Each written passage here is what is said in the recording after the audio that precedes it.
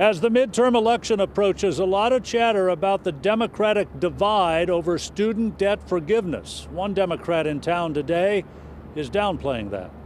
U.S. Senator Sherrod Brown. No. Loses no sleep over the dust-up. Despite that, President Biden's decision to do away with a portion of student debt has not only divided middle America, but members of his own party as well.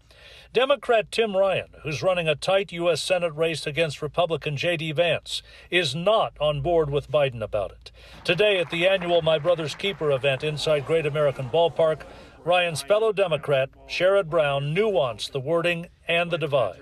What Congressman Ryan has said is he doesn't agree with exactly chapter and verse of what the president's put forward, but he agrees, as I do, that we need to reach broader numbers of people, working class kids, low income kids that didn't have college debt but are still facing a lot of challenges. What Ryan has said is that waiving debt for those already on a trajectory to financial security sends the wrong message to the millions of Ohioans without a degree working just as hard to make ends meet. It's similar to the position of many Republicans, including Vance, who has labeled Ryan's statement mealy-mouthed. Raw politics is at work on this issue, a significant one for the upcoming midterm election. Ryan has spent the summer trying to appeal to working-class Ohioans who are either swing voters, disaffected Democrats, or Republicans who may have soured on former President Trump.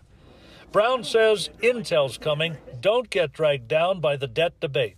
That's where our focus needs to be, to train those workers, regardless of whether they go to school or get an apprenticeship. Senator Brown says he's not worried about the so-called Democratic divide. You'll start early voting on it in the midterm in 42 days. John London, WLWT News 5.